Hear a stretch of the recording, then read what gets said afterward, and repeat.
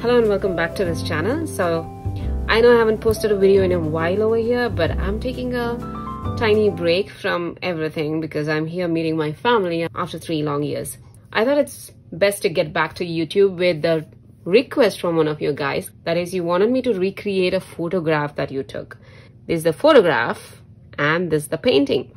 So in today's video, we're going to go ahead and use this photograph and try to paint this with using pixel brushes in Adobe Fresco. So let's just get started. Click on Create New, go into Digital. I'm going to use the current screen size, but I'll just click on this tiny arrow here and switch to Portrait and then click on it. Now let's go ahead and bring in the photograph. If you want to access this photograph, I have a link in the description box below. Go ahead and download it from there. I want to say thanks to the person who allowed me to share the photograph with all of you guys. By the way, if you have any requests, you can always contact me on Instagram. That is at printmesomecolor or thinkbeyondcolor. Let's bring in the photograph. Click on Photos. Here. Choose your photograph. And now it might come out small.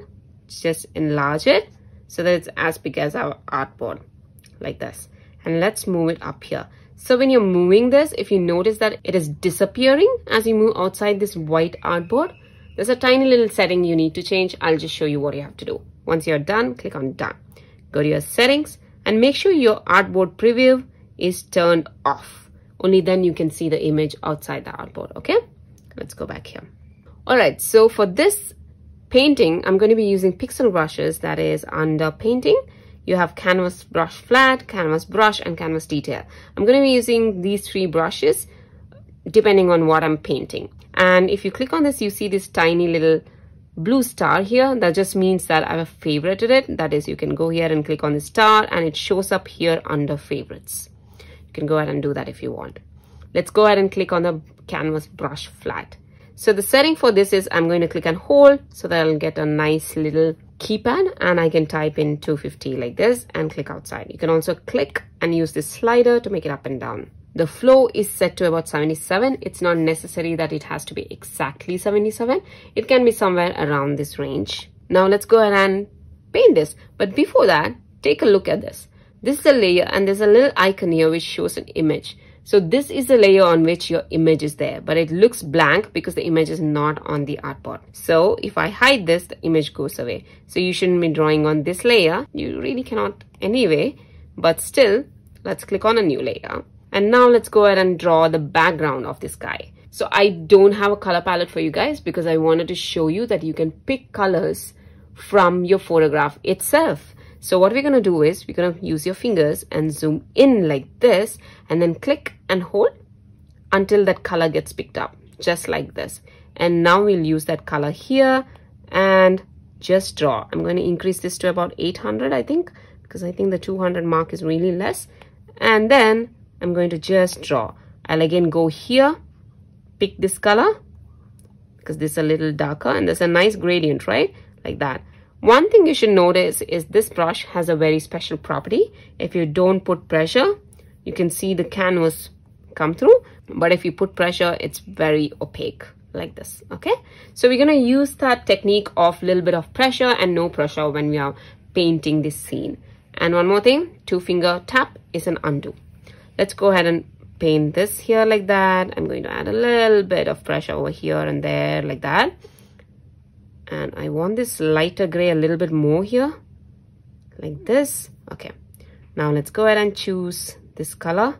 And let's go ahead and add that over here until a little bit down. And then let's choose this. And then this color, a little bit over here, like that. And this one goes this color here. And obviously darker color here. And in the end, we're going to use this really dark blue.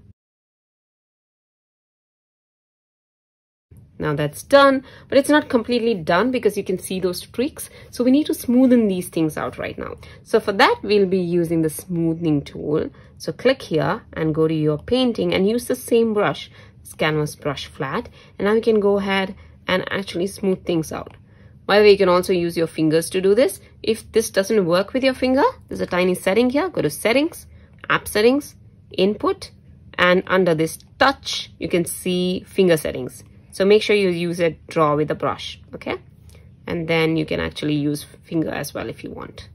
Just going to go ahead and smooth things out, and your stroke should always be like this. Even for the sky, when you're applying the color, it should always be like this, and don't do it like this. See, it looks horrible. And let's do that. And when you're doing this with smoothing, you might notice sometimes that there's this color which you never applied and it's showing up. So be a bit careful about that. If that keeps happening, then you can just skip the smoothing part and it'll still be okay. Our sky is ready now, so let's go ahead and add some clouds. I'm going to click on a new layer. I'm going to make most set of clouds on a different layer, because if something is not nice, you can always hide it. Okay, so let's do this cloud first, but for this I want to bring it down to about 200 something, because I think that looks good. It's 258. Not a smoothing, you need to go to your brush, sorry. So 258, I'm gonna go ahead and choose this color that I have, and I will just add this over here like this. Color it off. See, my strokes are always like that, right? So I'm going to add a bit here like this, and there's one here. I think that should be good. That looks nice. I think it looks okay. It's not that bad, right? Okay, that looks good. Now I'm gonna add the darker parts to it. So go ahead and click and choose that color, and we're gonna add some darks here. So you don't have to put a lot of pressure here when you're doing this. If you put a lot of pressure, then it'll come out really dark, and you don't want that to happen, right? See, there's a bit here in the edge over here, right? And then you can add a bit to the bottom of the cloud. So by the way, when you're doing this, if you feel, see, the brush is like this and it creates very thick lines. So if you want it thinner, just rotate it. And now when you do, the brush is like this, right? So it's easier to control when you want to add some thinner lines like this. See how easy is that? Like that. And now once you have added, if you feel like it's too strong, you can always go back to your smooth or smudge brush and lightly, very lightly, be very subtle. Don't put a lot of pressure. This is too much pressure. We don't want that. Put very, very light things so that it's kind of a little bit smudgy, but not exactly smudgy.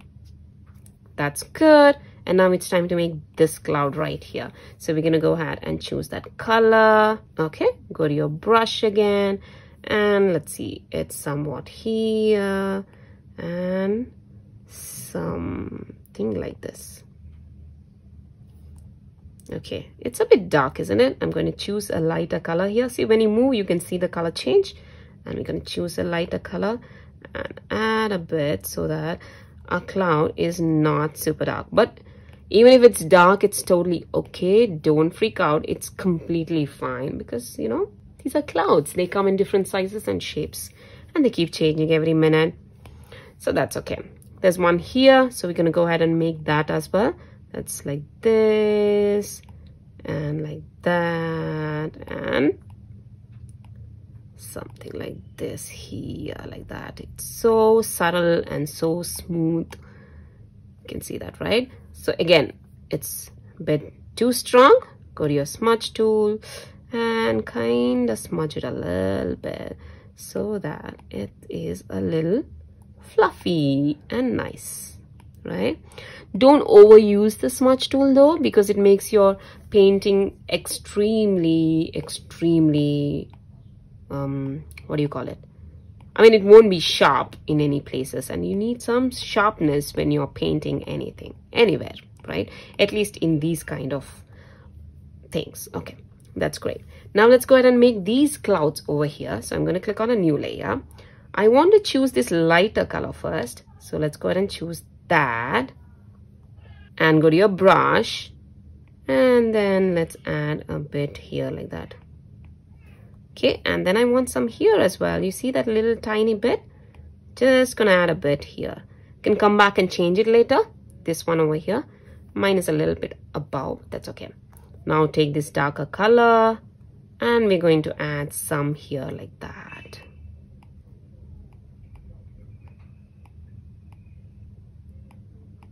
like this. I want it to be more orangey, so I'm going to go ahead and choose that light color. And here.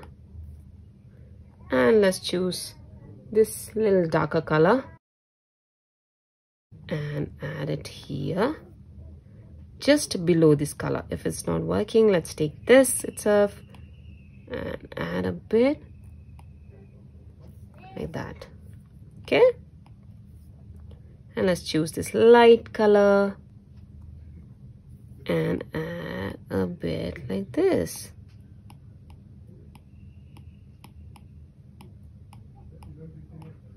Now let's click on a new layer and we're going to add this signature cloud in this. That is this one. See, I don't like how this turned out because I overused the smudge tool. Don't do this. Just leave it how it was and it'll still be fine. Alright, so here we're going to use this one here. Okay, so the cloud is shaped like a duck. So we're going to do the same thing here as well. So we are on a new layer now. Let's go back to our canvas brush. I'm going to choose some yellow. And make sure you're tilting your brush a little bit. And reduce this. Maybe 120 or something. Yeah, this looks good. I'm going to make a bit like that. And you see my strokes right now? I'm going to make these kind of strokes. And let's choose a different color. And then again draw.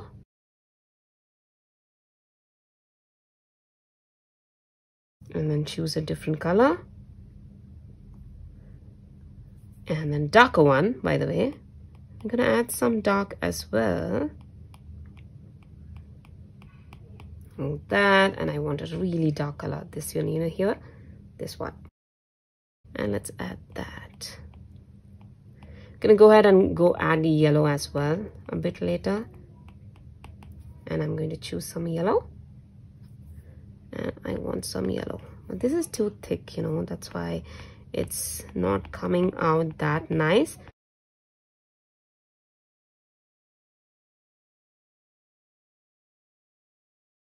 I'm going to choose a darker one. So I'm not happy with how this is turning out, by the way. So I want some dark color. So I'm going to choose this purple. So why not? Okay, and then choose some yellow. And then we're going to go ahead and add yellow. See, there's a bit of yellow here, bright yellow here in the cloud on the top as well. So we're going to add that over there, okay? Next, I want this pinkish or whatever, and I'm going to increase this a little bit. And then I'm going to add a bit here like that. I know it's so messy, but don't worry. Next, click on this one here and let's increase this to about 200 or something. And let's make that cloud like this.